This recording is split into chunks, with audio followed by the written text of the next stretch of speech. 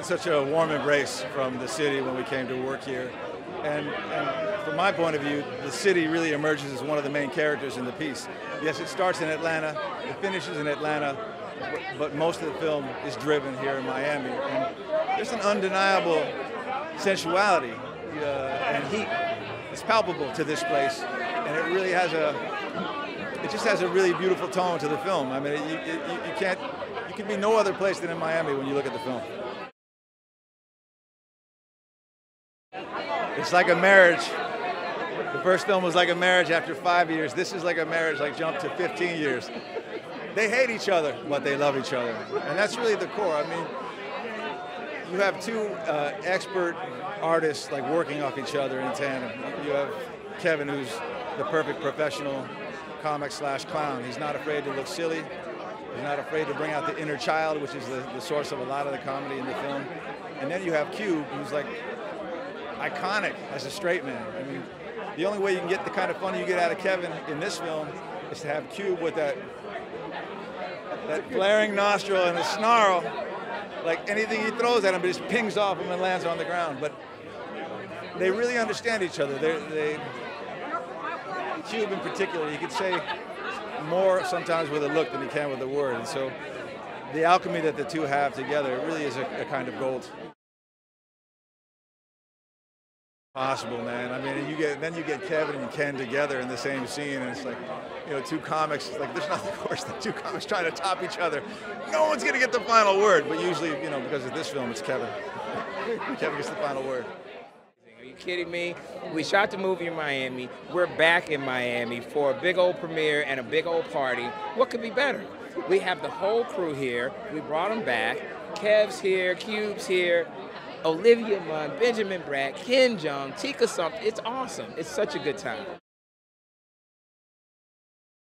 Here's the thing. When you have a success like the first one, you don't think about topping it. You just think about being true to it. You think about making something that is true to the original and that speaks to the same elements. That's got the funniness, got the humor, it has the heart, and it's got the action. But what we did was we upped the ante this time on each of those.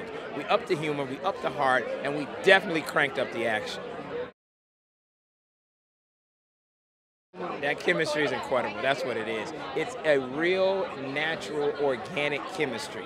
Those guys, they actually, when the cameras are off, they're clowning around the exact same way. That's who they are. It's a real chemistry. And we just turn the cameras on and let them burn. You know what? Probably Ken Jeong. Ken Jeong, he loves life with such a fervor. So he's the one, and he has his own silliness and his own like manic energy that he brings. So he was the guy that would do take after take and would crack his own self up with his own jokes and say, let me do it again, let me do it again. The one person who never ever cracked, Ice Cube. He doesn't crack.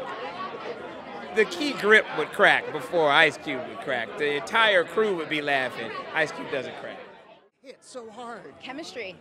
I mean, I think the whole cast had chemistry, especially Kevin and Cube. They had this amazing back and forth thing, and it was the perfect mix of funny, deadpan,